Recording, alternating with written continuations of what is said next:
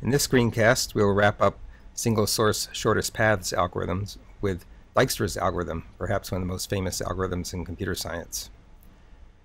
And we're still on Lisianski, here on the beach with a pair of masked boobies, and we'll be having a look at a few more of Lisianski's famous coral gardens. So here's Mr. Dijkstra himself. This is a shortest paths algorithm. You might recall that breadth first search was also a shortest paths algorithm. And Dijkstra's has some similarities to breadth first search. It's essentially a weighted version of it. Whereas breadth first search used a FIFO queue, first in, first out, and it determined the distance by the number of edges, so we don't have any weights on the edges, it's just unit cost per edge. And it would find everything 1 unit away and then everything 2 units away and so on by putting things in this FIFO queue. Dijkstra's algorithm is accomplishing a similar thing using a priority queue, where you have to account for the weight of the edges, so that's why you need a priority queue rather than just first in, first out. Dijkstra's is also very similar to Prim's algorithm. It's greedy and has similar iteration. So let's bring Prim's in here. So both of these use a min priority queue, where the items on the priority queue are v minus s, the things that haven't been incorporated in the set that we're growing yet. With Prim's, we're growing a set of vertices that are now incorporated in the tree of the minimum spanning tree.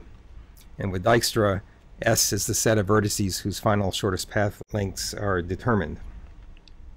In both cases, the weight on the priority item in the priority queue is going to be an estimate of the cost of including it in our growing set, and we're going to take a greedy approach of including the next cheapest thing with extract min in both cases. The main difference is what that weight is. With Prim's algorithm, we're just concerned with minimizing the cost to take that one edge that it takes to get from U, one of the vertices we've already visited, to V, one of the new vertices outside of our set. Remember, there was an implicit set A here. And so we're just concerned with that cost of one step to get there, to make it from an outsider to an insider. Whereas with Dijkstra's algorithm, we're concerned with the cost of the whole path. So we have this relax procedure here that's keeping track of the cost of the whole path from the start vertex S to V. Otherwise, very similar. Initialize single source up here does the same kind of stuff that we do down here with Prim's. We set everybody's distance to infinity and their parents to nil. And then we're going to set S to 0, and that's the same as this decrease key here, setting the root of the tree to 0. And then both of them say, while the queue is not empty, extract min. And in this case, we know that this is now going to be added to the set, so we just add it. And for each vertex V that's adjacent, they both do that. We're going to do something with those vertices. Essentially, we're going to say, if we've got a cheaper way to include them in the set here, which is what Prim's does, then let's change what the parent is and decrease the key. Now, if we had the relax procedure up here, you may recall it does the same thing. Essentially, it says, if this is a cheaper way, then change its weight in the queue and update the parent. It does the same thing. Again, the only difference is whether we're just recording the cost of one step or whether we're recording the cost of the whole path.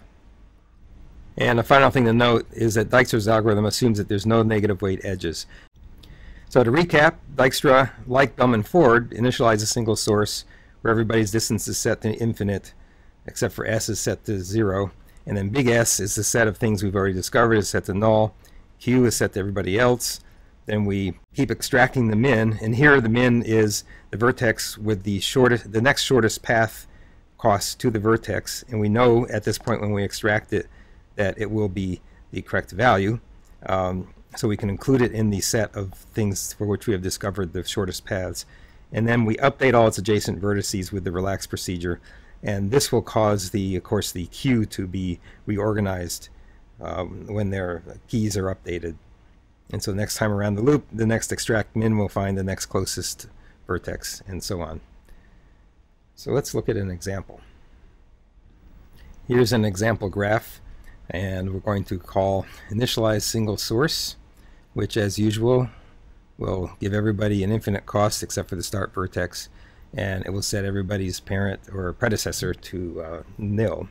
And now we've initialized the initial set to the empty set, and now we're going to put on the Q all the vertices of the graph, and of course this is a min Q, so S will be on there first because it has a min value, and the other ones we'll just write down in their alphabetical order because they all have the same value. Okay, so implicit in this simple assignment statement really is all those operations of building the Q, but in this case, if we have direct access to the representation, we don't have to pay those, those log costs of doing the insert and update, because we know that they all have the infinite, and the first one is 0. We could just initialize the array, putting the start vertex first and then listing all the other ones in the array. Now, while the Q is not empty, we're going to extract the min. That will give us vertex U is S, and we're going to add that vertex we just extracted to the S set, so we're going to put it here. And then for each vertex in the list of adjacent vertices, and we've got 2 of them here, X and Y, we're going to do the relaxation procedure. So the relaxation is, can we get there cheaper? And so let's do that for X first. Yes, of course we can. We can get there at a cost of 10. And now we have a predecessor pointer. And we would also update X's position in the Q. Right now it's correct because these 2 have cost infinite. And then we go to the next adjacent vertex, which would be Y, and we can say, oh, we can get there cheaper too. And so we're going to say that's 5, and here's a predecessor. But this causes the priority queue to reshuffle because now Y has a lower key than X, so it's going to look like this. And then we exit that for loop, and we do our next iteration of the while loop and extract the next thing from the queue, which is now Y. So we now have Y is added to the set S, and we look at all of Y's neighbors. From Y, can we get the X for cheaper? We got 5 plus 4, that's 9. So yes. And so X's parent is now, or predecessor. Parent is more appropriate terminology for trees. Though this is a tree, so I guess either works. Anyway, we update X to 9, so X is still in the correct place in the priority queue because this one's infinite. And then we look at Y also has a neighbor Z, and so can we get there at cheaper cost? Well, so far we've got 5 plus 1 is 6, so we update Z to 6, and this causes reorganization of the priority queue because Z now has a lower cost than X. So we got Z, it costs 6, and X, it costs 9. Oh yes, and Z's parent is also Y. Okay, now we will run through the while loop again, do another extract min. We're working on Z, which we've just added to S. We look at its adjacent vertices. From Z, we can only get to X. 6 plus 2 is 8. We actually update X and give it a new parent. Notice that changes this parent link. And by the way, hopefully you noticed that I should have erased this one earlier too when I did that update. Originally it got a cost 10 from here, then it got a cost 9 from here, and now it's getting a cost 8 from Z. And notice also the costs are the sum of the 5, 6, 7, 8, the sum of the weights on the whole path, not just the one step like in Prim's algorithm. Okay, so that is the only neighbor of Z. And so we exit that while loop, and the next time through we now take out X, and technically it would check all the vertices adjacent to X to see if it can update any of their costs. It can't. But that's the basic idea. We now are done. We have a shortest paths tree, which happens to be a linear structure, but with all the shortest paths and the appropriate weights on the nodes.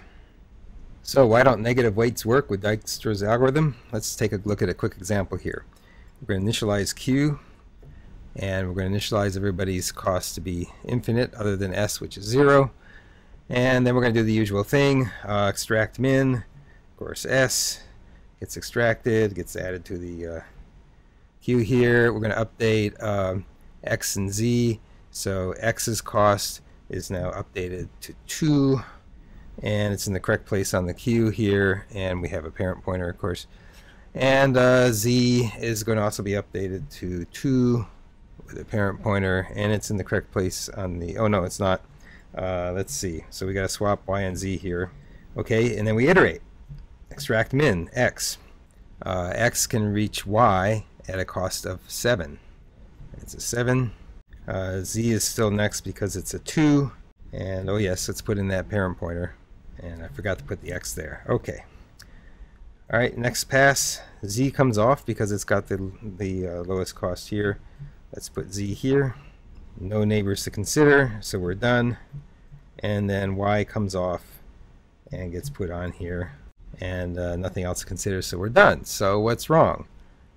Well, the shortest path would have been 2, 5, negative 10, which would have been a cost of negative 3 to get to Z. But we didn't do it because when we took Z off the min queue and we put it on S, the big S, this S here, at that point we assume we have the best cost to an item. And it doesn't work because longer paths that subsequently hit negative edges may reduce the cost of something.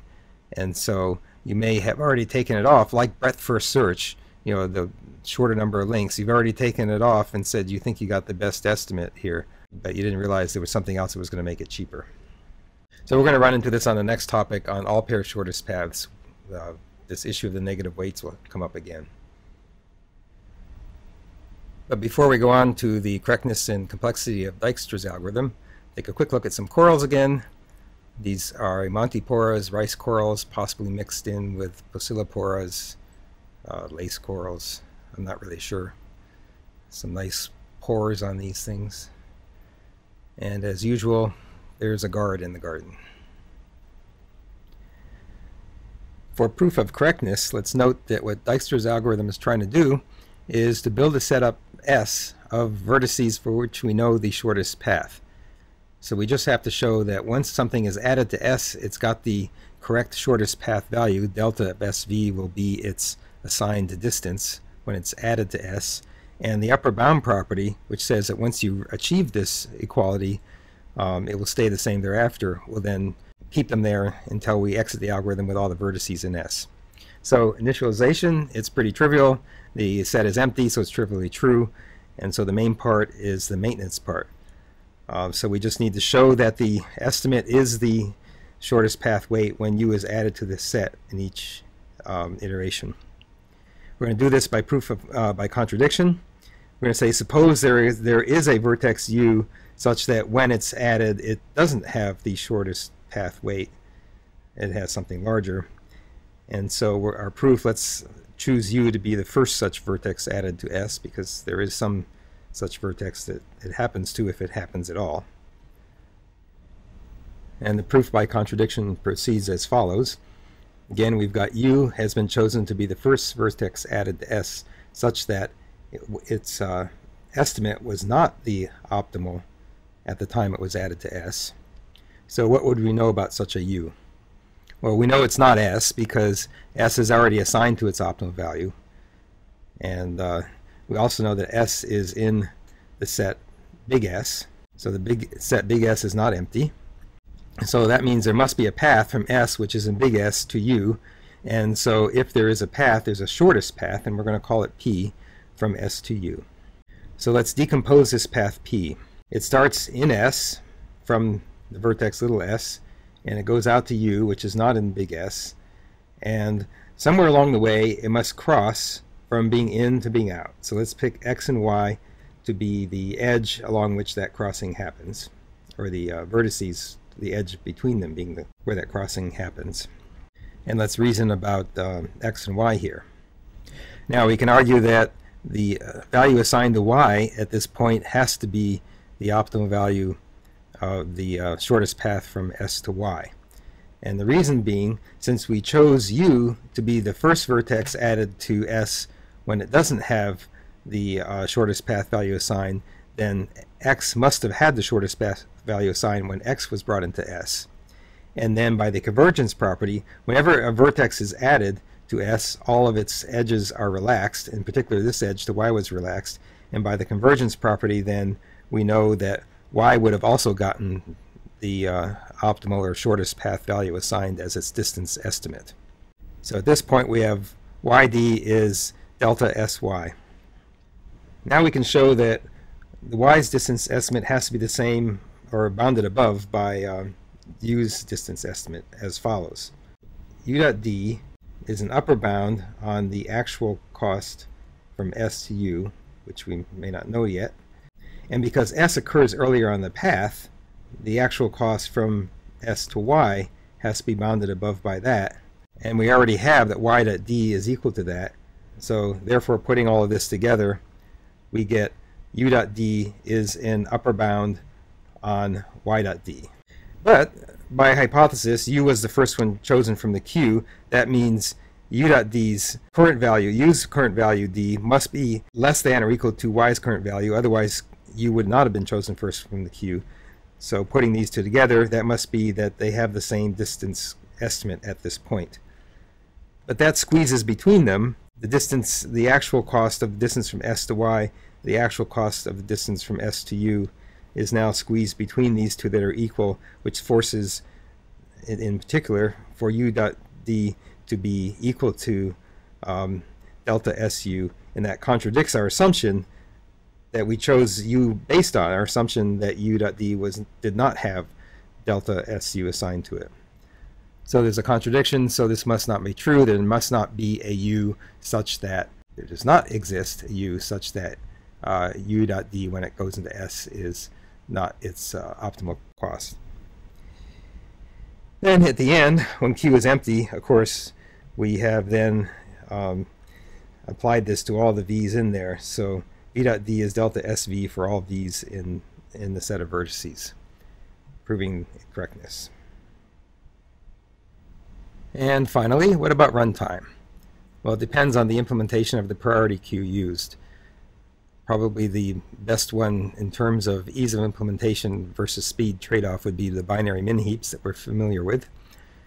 Now, I've already noted that here in line 3, we could potentially pay an expensive cost of, for each V vertex, we're going to have to do log V for the insertion into the binary min heap. But I've already noted that we could avoid that if we can access the array implementation directly, just by putting things in the order we know they're going to be in, because the start vertex S will be first, followed by everybody else with an infinite cost. But it turns out that this will wash out anyway in the rest of the analysis. So let's look at the rest of it. We have binary min heap operations, which are order of log V, because these have up to V vertices in there. And the same for relaxation. When you change the key on something in the heap, it has to reheap. So that's also order log V for that.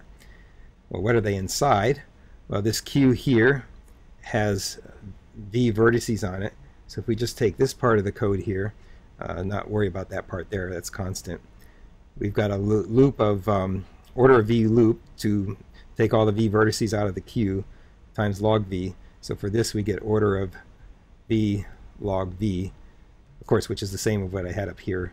And then finally, what about this? Well, this is inside that while loop, but rather than try to count each iteration of the while loop, and we don't know how many edges are on the adjacency list, once again we switch to aggregate analysis, where we say, well, in aggregate across all the loops through that while loop, we know that we can't have any more than order of E edges on the adjacency list.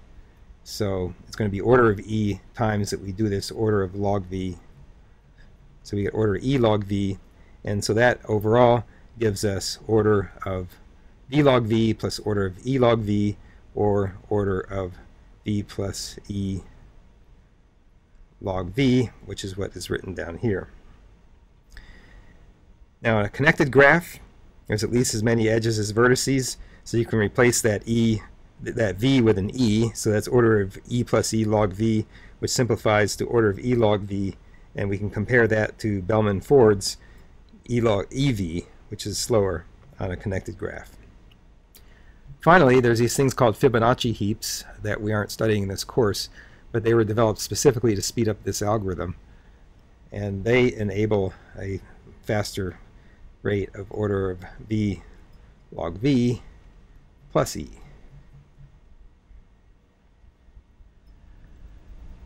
Well, that's the end of our day at Lisianski and the end of our examination of single source shortest paths with Dijkstra's algorithm.